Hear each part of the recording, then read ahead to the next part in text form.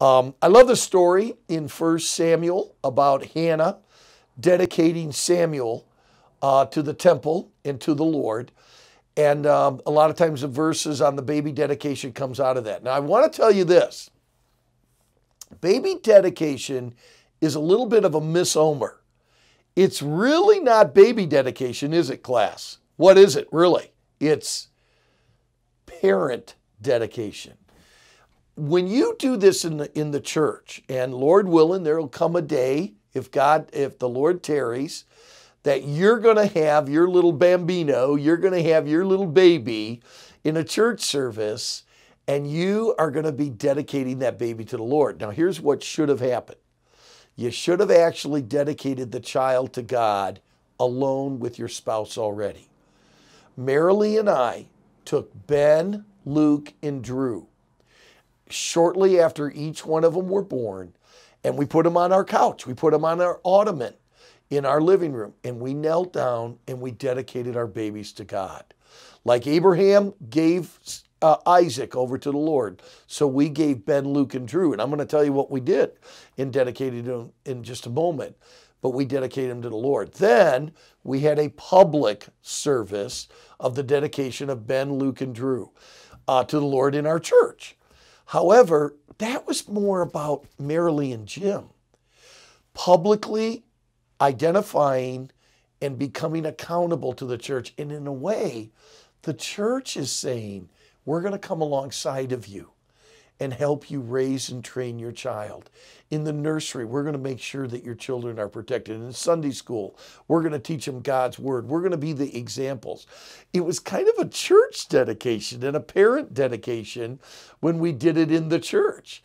But the baby dedication technically should have been done alone already. But let's look at our notes for just a moment. I think you're going to really enjoy this. What happened when we dedicated our children to the Lord? Now, were you dedicated to the Lord?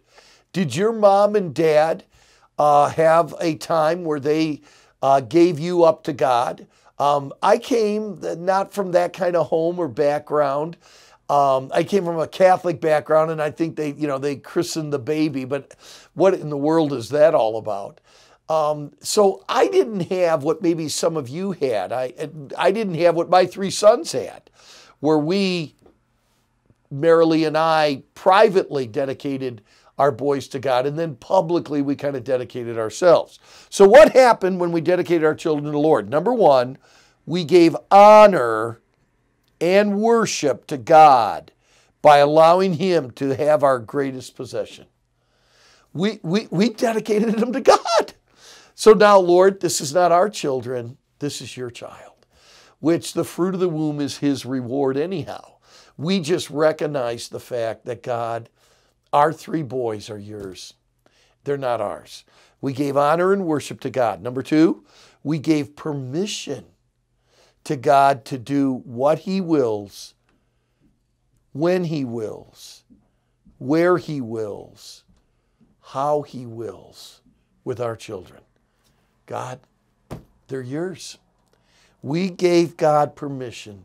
God, whatever you want to do with our boys, wherever you want to put them, they're yours. Number three, we released us, mom and dad, from the pressure of ownership, but gave us then the responsibility of stewardship. We don't own our kids, but we need to steward our children. And boy, that just changes the whole way you look at parenting. They're not our kids. They're the Lord's that He's given to us to steward and manage, guide, direct, and train up. Number four, we have a starting point when we said they are yours. I think a baby dedication is a cool thing. You ought to have a date. This is the date. This is the time. We have a starting point when the children were given over to God. And number five, it put us in a position of faith in God and under His authority to do it His way. Let me give you an incredible illustration. I'd write this down. Exodus.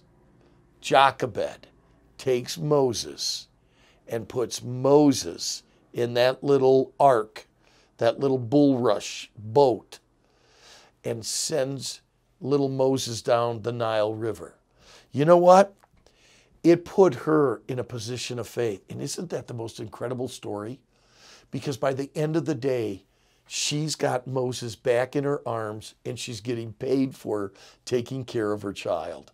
That was all a step of faith. And if you don't believe that, look at look at Hebrews chapter 11, because in Hebrews chapter 11, that is exactly why Jochebed and Moses' parents are in the hall of faith, is because they trusted God for their child and they were willing, by faith, they dedicated their child and put to God and put that child in a little boat, a little ark, and pushed it down the Nile River. And by the end of the day, she's got Moses in her hands and she's getting paid for taking care of her own child. I just want you to know that is an incredible dedication. So that's what we did. Now, look at the next part of the lecture. What didn't happen when we dedicated our children to the Lord? Okay, so we know what did happen, what didn't happen, all right? These are just as equally as important as the other ones. Number one, excluded our children from all trouble and failure. Okay, God, we're dedicating our children to you now, and now we know that they won't ever have any more problems in their life. No, that didn't happen when we dedicated our children to the Lord, that they would be delivered, excluded from all trouble and failure. Number two, it didn't stop Satan from wanting, getting, and sifting our children. Getting and sifting our children. Hey, you know what? When we dedicated our children to the Lord, that didn't Satan go, well, I don't have any chance for them now. It actually put a target on them. Now Satan wanted to get our children because we dedicated them unto God. They were holy things now that were dedicated to the Lord. Now Satan's going, it's your kids that I want. It's your kids I want. Hey, God, look at the children that they dedicated to you. Look at them now. No, let me tell you something. It didn't stop Satan from going after our kids. It actually probably put a target on our kids. Number three, it did not secure their place in heaven. Just because we dedicated our children to the Lord did not mean that they have a safe place now in heaven and that they're going to be saved. We believe by faith that our children would, but they've got to make that own decision themselves. Every person's got to receive Christ. And just because we dedicated our children to the Lord doesn't mean that we secured their place in heaven. They still have a free will and they're going to have to choose later on. We're just going to provide an environment. We're going to put an atmosphere in our home that would be conducive to wanting to trust Christ as their Savior. Number four, I'll tell you what did not happen. Caused their wills to be surrendered to His. We just surrendered the children, but they have to surrender their wills. And by surrendering and dedicating our children to God, did not surrender their wills to the Lord. Number five, take away the consequences of their sins. That did not happen when we dedicated our children to the Lord. You know what? You get to choose your sin, children, but you don't get to choose your consequences. And just because you were dedicated to the Lord doesn't mean you're not going to have consequences to your sins. You still can have that. I'll tell you a great illustration of that. Guy named Samson. Samson was dedicated to the Lord, but that did not absolve him from the consequences of his own sins. You know what? Sin binds, sin blinds, and sin grinds. Samson experienced all three consequences to his sins. And even though his parents, Manoah and his wife, dedicated Samson to the Lord, didn't mean Samson wasn't going to have consequences to his own sins. And number six, listen to this one. When we dedicated our children to the Lord, it didn't take away the desire to raise them by our feelings and not by the word. You go, Brother Shell, I don't understand what in the word you just said. Listen to me. Just because we dedicated our children to the Lord, that doesn't mean that we haven't had a desire to do it our way after we dedicated them, okay? We gave our children to God. We are no longer their owners. We're the stewards. But that didn't mean that we didn't stop wanting to do it our way. Just because, now we had a starting point. Hey, matter of fact, we had to remind each other, hey, honey, they're not ours, kids. They're the Lord's. We're going to have to trust the Lord on this. We still had a desire to do it our way and to train them up the way we wanted to. But we dedicated them to being train up a child in the way that he should go by the Word of God.